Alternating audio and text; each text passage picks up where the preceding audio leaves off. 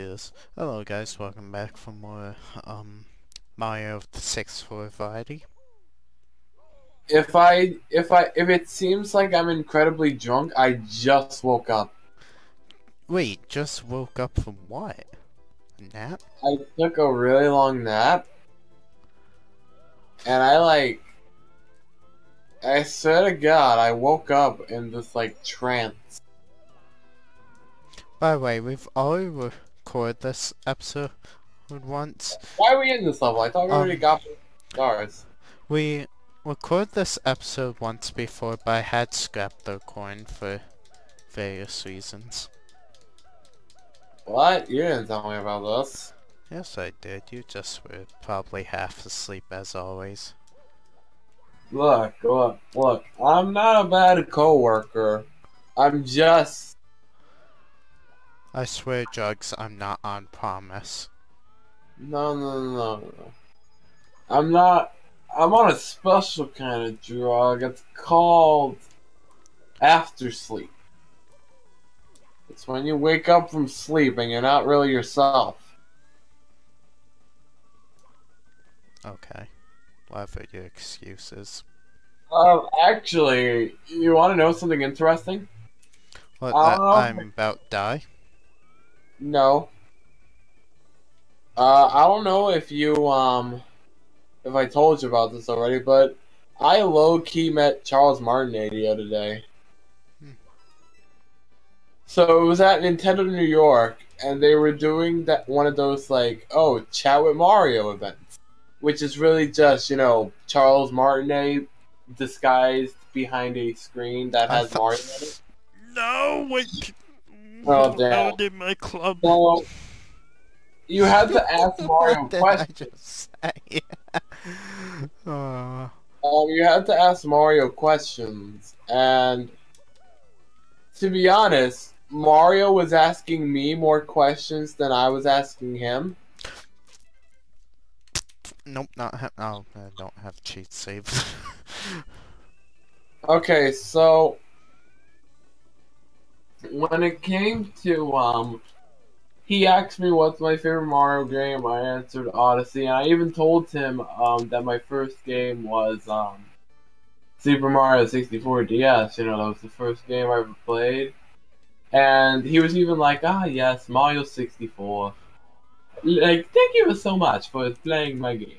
He said that's what I said at the end of that game, right? And then he even said fun fact, Super Mario 64 was the first game where I got to speak quite a bit. Before then, all I had was Mario teaches typing. That's the best video game ever, though. I'm surprised he even referenced it. Well, it was start of his most famous career. Yeah, true enough. But the funny thing is, too, I'm pretty sure that's not where he started. He was definitely in Mario Teaches Typing. He definitely was.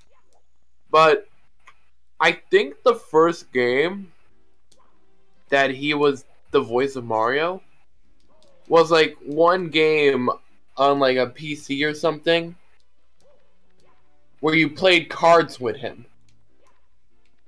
You played cards with Mario, and I think that was the first game with Charles Martinet. And Mario 64 was the first officially Nintendo released Mario game to have him. Hi, Mips. We gotta say hi. Mips. We're not collecting him for a reason, so I can show off a glitch later in the extra videos.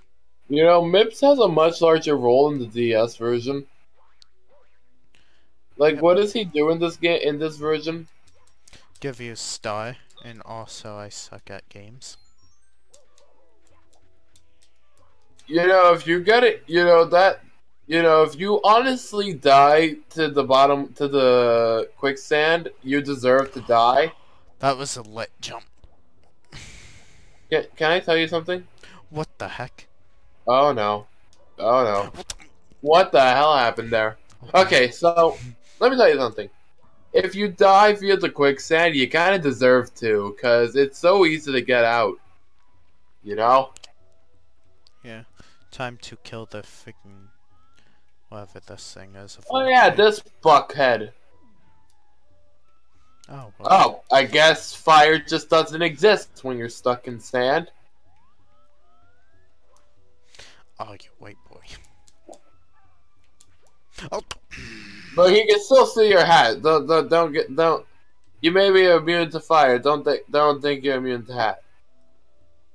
So in the DS version, not having your hat makes power-ups become bombs. Is that true in this version too?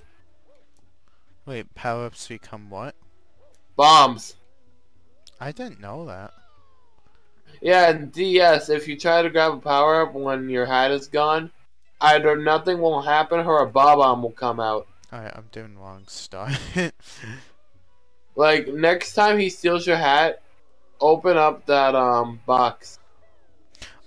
By the way, interesting thing, I don't know which version it is, but in one of the versions, Super Mario 6 or either DS one or this one, if you lose your hat and teleport, then re-teleport back, you clone your hat.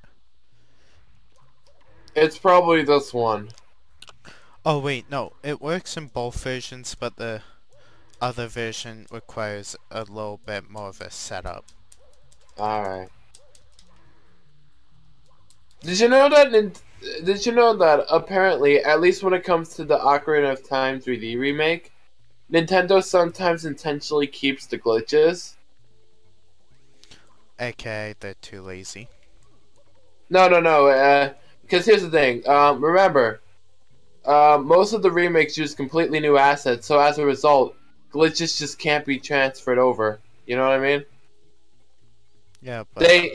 They intentionally programmed the glitches in, which, at that point, is it a glitch or an untold feature? There's, You know, because, like, if it's an intentional thing, is it a glitch or an untold feature? You see where I'm getting at here? I don't know. Because, like, you know the trick where, like, you can get 100 gold Skulltulas without actually looking for the 100 gold Skulltulas? I heard of it, but I've never seen it done. I've done it. You wanna know why I did it? Because I could not be arsed to look for all the gold Skulltulas. How do you even do it?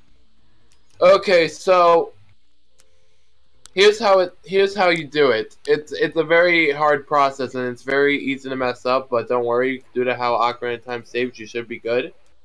So, when you're playing the game, there's one particular gold Skulltula in like a pit or something, and in that game, Link has the boomerang.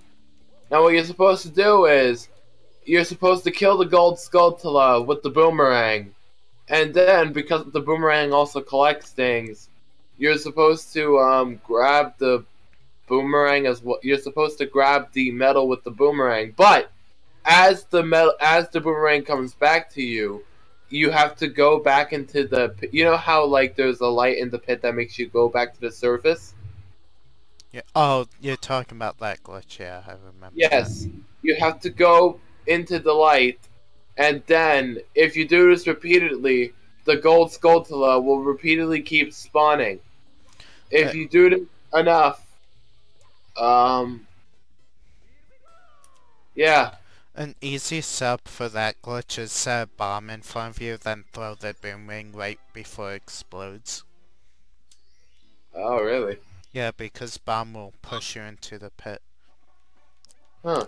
I should probably show off these stars, since they were gone in the cut episode. Oh, that was the pro-ness right there. Oh, hey, the Wind Tornado. I have a question. What? In actual deserts, is this actually fucking possible? I don't know. Like, is it possible? Because I know, like, sandstorms are a thing, right? Yeah. But what about, like, sand tornadoes? Like, is that a thing? Alright, to humor me, have you had it? Oh, yeah, that's right, it's a blue star because you already had it. Alright, to humor me, can you, like, have your hat stolen? What do you mean? I want to see. Because I know for a fact in the DS version, try to get a power up with a hat, either nothing happens or a Bob-omb comes after you. Can you, like, confirm Sure. with me if that happens here? Just Thank you. not while we're doing this stuff. Alright.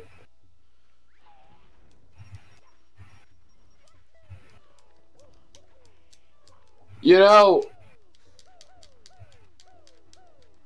That's you're just. just totally gonna fuck this in the ass, aren't you? I don't even know how you get the attentional way. I've always done No. that, even though.